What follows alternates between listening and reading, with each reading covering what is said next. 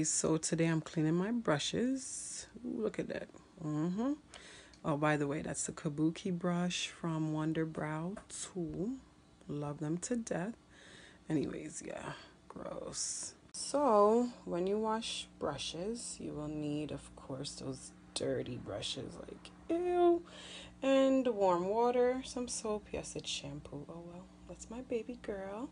And then, of course, this to put the clean brush.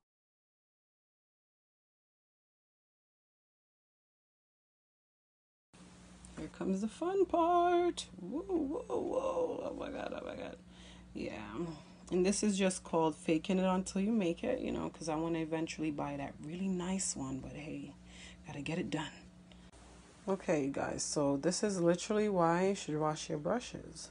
Look how gross that water looks like. That's sick. All that dirt was in your brushes to be on your beautiful skin. Ew. Nasty. So of course they were like so gross I had to wash them a second time. So this is a second wash. And the reason why they were like so gross is because it's only me that use these brushes, so I hadn't washed them like ever. Okay, and guess what? The really cool thing about this cup, those ridges on the edge, great for like, you know, kind of having a little friction to give it a little more help with cleaning it. Look at that. Perfect. Okay, beauties. So now that they are rinsed, okay, I'm going to show you what I will be doing. Literally, you want to dry your brush using this motion so the water can squeeze. All done, all clean. Beautiful.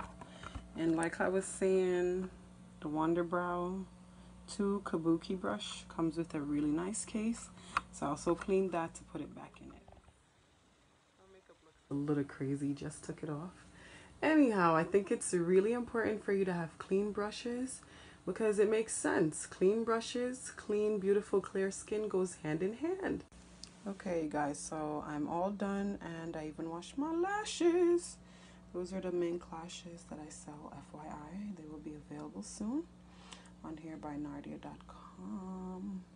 But yeah.